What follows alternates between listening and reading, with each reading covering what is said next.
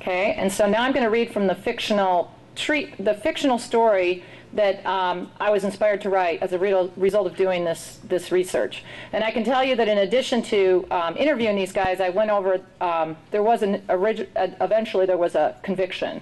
And I got to listen to all these court, now they have court videotapes instead of court recorder stuff.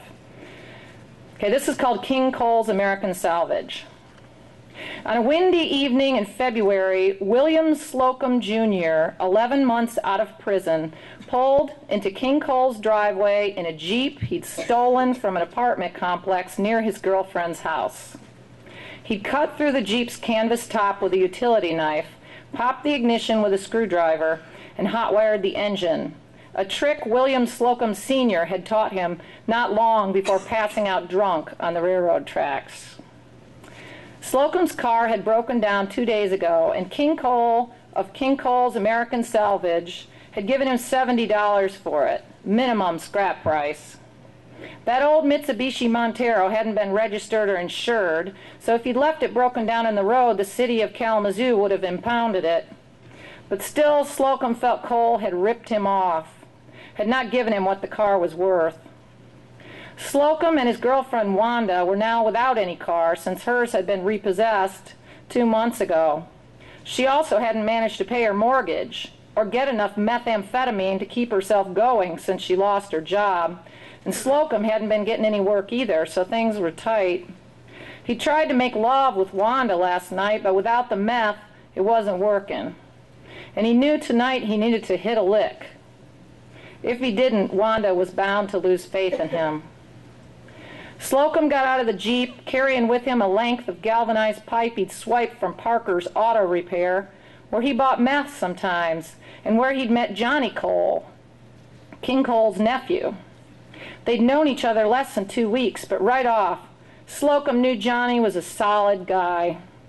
Although he was 5 years younger than Slocum and still pocked with acne, Johnny was generous with the homegrown and seemed like the kind of person you could trust, a rare quality. Slocum had liked the way the kid had asked his advice and had seemed to look up to him. Slocum knocked hard on King Cole's ornate wood and wrought iron front door, and in about a minute, King swung open an upstairs casement window and turned on the security light, which lit up the crusted snow. Slocum could see by the tire tracks that the tow truck was the only vehicle that had been there recently. According to Johnny, the man's wife had died years ago, and according to the sticker on the window, Cole had an alarm system. "What do you want?" Cole said through the screen.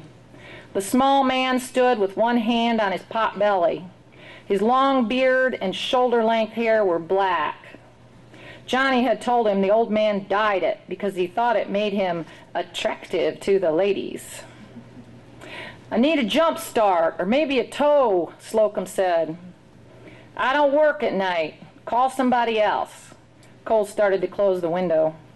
"I'm a friend of Johnny's," Slocum said quickly and backed up so King could see him better. "Your nephew Johnny. You scrapped out my old car the other day, the blue Mitsubishi." Cole opened the window again. "That Jap crap isn't worth a shit." "That's what you said." Slocum had stayed up late smoking and drinking beer with Johnny a few nights ago, and when Johnny was stoned, he told Slocum what a cheap bastard King Cole was. How Johnny worked his ass off for his uncle, but the man wouldn't lend Johnny enough money to buy some old diesel truck he wanted. King Cole didn't like banks, Johnny had said, and he carried a shitload of money on him, thousands of dollars in hidden pockets in his jacket. "I should go out to his house late some night and negotiate my own loan," Johnny had said, and they both laughed. So that's the fictional version, and you can see how a lot of the elements from the... Often when you write fictional stories, the elements don't come out so particularly, but in this story they do. So let me just read 2 poems that were inspired by... I really hung out at the junkyard a lot, so I got it's great, great work if you can get it, just hanging out at junkyards. One poem that's kind of a poem about what happened is called Lake and Olmsted. That's the main cross streets in my neighborhood. Everybody rises up again in this place, like a bunch of stoned, hungry phoenixes with acne and ringworm and knuckle tattoos. The rapist gets out of jail with a boner for the liquor store clerk. Nobody pays child support, and abortions don't take. Fetuses cling to uteri like barnacles to boat bottoms. The boys who cook meth bash open the head of our tow truck driver, leave him in the snow to die, and he lies there for a day moaning at first, and then a long time silence. But he rises up again to drive his tow truck, to tow the uninsured cars of coke whores and scrap metal thieves. We build a shrine to him in the bloody snow, where his brains leaked out. Only a few of us rob him now. And one of my favorite things about being at the scrapyard was watching human beings tearing apart cars. I mean, human beings, like delicate ones like us, only they're tearing apart a machine like that, as complicated as a car. So it was really interesting, and that's the final image that I end my fictional story on. So this was just a little piece I wrote about this. It's called Winter Song in the Salvage Yard. The snow-covered Lincoln shivers beneath your propane torch. Imagine this junkyard in flames oiled hot enough to melt ice and tires, hot enough to turn platinum to gold. Only one naked lady in the place, a cartoon from 1964. Whiskey and brake fluid thaw frozen blood, lubricate the hard pumping heart. A skinny kid offers you a tenner for a Holly carburetor. Your voice carries over the noise of the tire machine.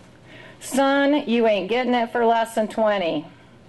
Oh, save me from grease and steel, you sing, as you hoist the Lincoln aloft, reveal its belly and climb on under, singing, Lord, give me this catalytic converter. Don't let this beast fall and crush me.